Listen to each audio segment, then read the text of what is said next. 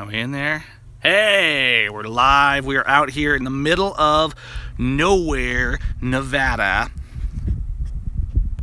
And let me see if I can flip the camera around here.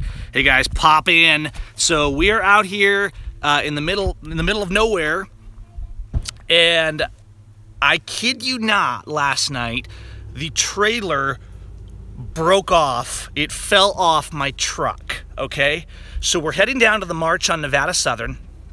Things are going good down there. We were going to get in late last night, and Kelly Stewart, we're traveling with her family too, so she's got the trailer on her rig, and we're heading down. We're driving, right? We stop for dinner, and her transmission starts acting up, and I'm messing around, tinkering with it, seeing if we can get going. It's a GMC Yukon, and that transmission apparently is not the greatest, and so it starts slipping and won't shift into fourth and fifth, and it's like it's wigging out. We're like, whoa! So we're like, okay, we're gonna have to stop. We're gonna have to stop for the night. And we'll just figure this out tomorrow, right? So we get to a place where we can pull off out here in the desert, and we stop. Try and get out of the wind here. We stop, and I pull in. I pull in down here, and I literally pull in, and I'm kind of backing around, jockeying around the trailer, and I kind of back it up, and I jackknife it a little bit, and all of a sudden I hear a snap. And it's not like anything happened hard. I mean, I've jackknifed trailers lots of times. So all of a sudden there's this snap, and I'm like, oh, I must have jackknifed it too hard, and I just kind of bashed into the frame or something. I get out, and that's not what happened. I'm down here backing up. I literally just pulled in. It's a good thing I wasn't going down the interstate. I pulled in, and the trailer had fallen off the truck. This is a 2001 GMC Sierra, all right? I've never seen anything like this. I lifted it up so we could sleep in it. Took some wrangling, getting everything unhooked because all the chains were bound up. This thing, I come back and the trailer is literally sitting on the ground on this ball. You can see the gouges here. All right, the hitch, the adjustable hitch is not what broke.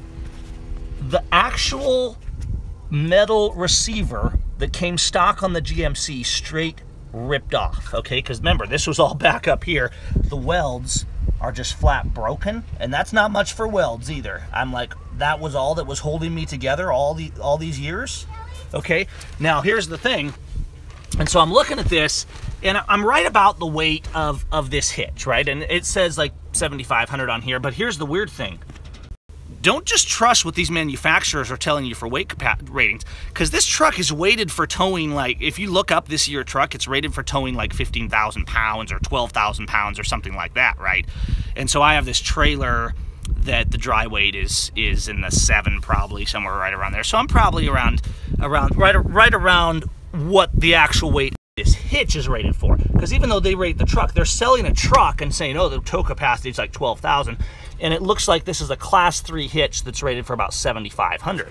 But even at that, right, I check my equipment all the time to make sure things aren't looking broken, make sure the hitch isn't breaking off. And I couldn't have expected this one, right? I didn't look at the hitch like expecting that the actual receiver of the truck would shear off and fall off. So it's a good thing it didn't do this going down the road at 70 miles an hour. And wow, I mean, I don't think, yeah, right guys? I don't think Gorilla Tape though will fix this one. I don't think Gorilla Tape's gonna fix this one. So, look, I'm probably gonna have to head down to Vegas. We're trying to get everything sorted here because we want to get down there to the March. Hope to see you guys down there in Pahrump for the March on Nevada Southern Prison. It's still ongoing and probably will be for some weeks to come. So yeah, I mean, I'm thankful that it did it when we stopped. I'm like, hey God, thanks for having that break right as I pull into the parking lot. Good timing on that.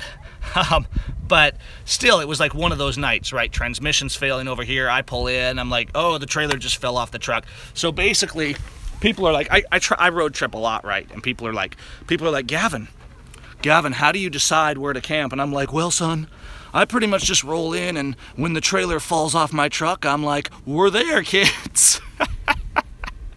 So, interesting night. Guys, stay tuned to my Facebook page, facebook.com/callmegav.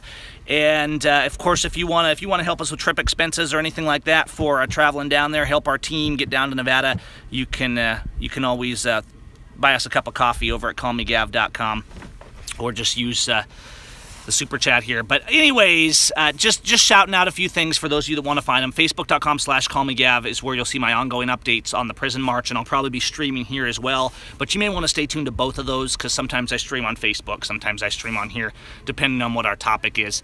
And just a reminder to not assume that the rated capacities of your truck are going to work, because I mean, how soon would this have broken if I had actually put the weight rating on it, right?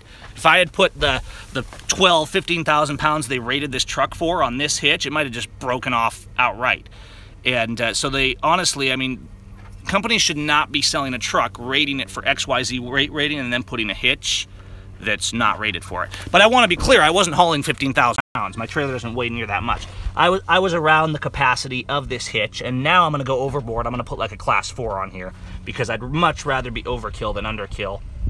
And but that's not why this broke. Something severe failed. And so next time you hook up your trailer, seriously guys, take a look at it, make sure everything looks okay, check your hitch, because you don't want to be going down the road and have this happen. So we're going to get down there. We're going to call out some corrupt officials, guys, down at Nevada Southern. I'm going to get to work, try and figure this out and get a new hitch bolted on this thing, because I can't get this trailer down the road until we get some things resolved, and we're working on helping get Kelly's rig resolved as well. And no, near as I can tell, nothing else broke, nothing else was damaged. It just flat fell off. Now, had I been going down the highway and it broke like this, I'm sure many things would have been damaged. But at the moment, it's just my schedule and my pride a little bit, and my trailer hitch that's damaged. So you guys have a good day.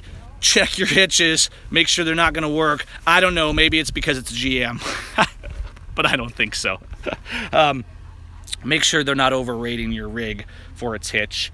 And just make sure it's not going to fall off. Or if it does fall off, do it while you're parked and just be like, set up camp, guys. So, yeah, did someone mess with it? A couple people have said, like, somebody sabotaged it. I don't know. It looks to me like it's just poorly designed and was not welded on there very good. But pretty weird stuff. Pretty weird stuff. But I've got some security with me, so God takes care of us. All right, you guys, have a good day. We'll talk soon.